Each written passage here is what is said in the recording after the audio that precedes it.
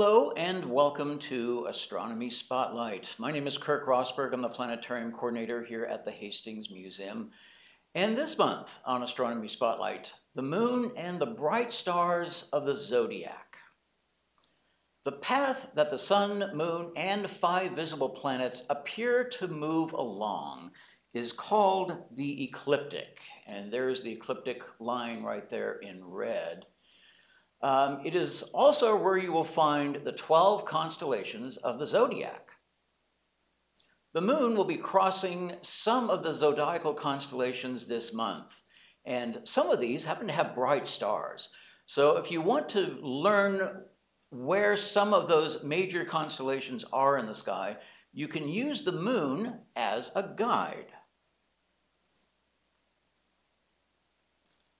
On May 12th, the crescent moon is near the bright star Pollux in Gemini. Let me turn on the lines for Gemini. There they are.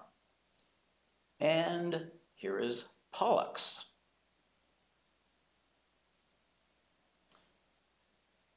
So late on the 13th, the moon is in very faint Cancer, which actually has no bright stars. But at least you can see where Cancer is located. Here are the stars of Cancer connected with lines. Even the lines are fairly faint. But at least, you can see that Cancer kind of looks like a very faint upside down Y.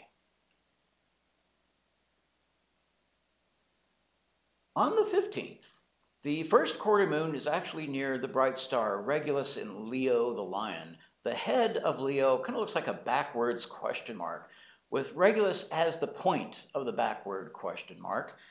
Here are the lines for Leo, right there.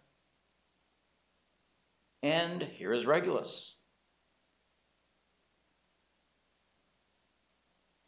On the 19th and 20th, the nearly full moon is near Spica, the brightest star in the large constellation of Virgo, the Maiden. And here are the lines for Virgo.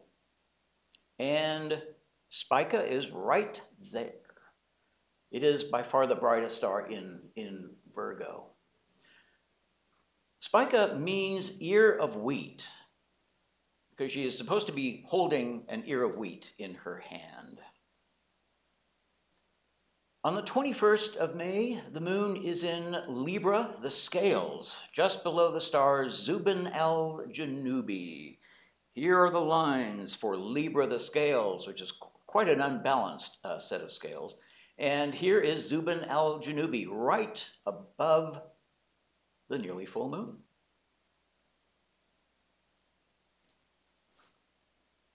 When I put up the lines for both Libra and Scorpius, you can see how it looks like the Scorpion sort of has long claws. So let me add Scorpius up there. And you can see kind of coming from the 3 bright stars in front of Scorpius, it kind of looks like 2 claws extending out. Because at one time the claws were quite a bit longer than they are now. The Romans actually thought the claws were really too long and actually made them much shorter with the addition of the final 12th constellation of the Zodiac, Libra, the scales. Now we've advanced to the 23rd of May. Late on the 23rd, the full moon is actually right below the bright red supergiant star Antares, the heart of Scorpius.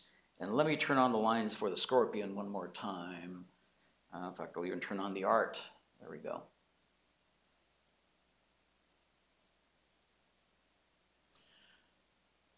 The Scorpion, when it's fully visible, actually looks something like a giant hook in the sky. And finally, on the 26th, at around midnight, the waning crescent moon is near the center of Sagittarius, the Sagittarius asterism, known by many as the teapot. And I think you should be able to clearly see that it looks like a teapot, although some people actually have a very hard time seeing the teapot. But it is there. As you can see, the brightest stars of the Archer do look like a teapot. Thank you for watching. Come back again next month for another edition of Astronomy Spotlight. And thank you for watching.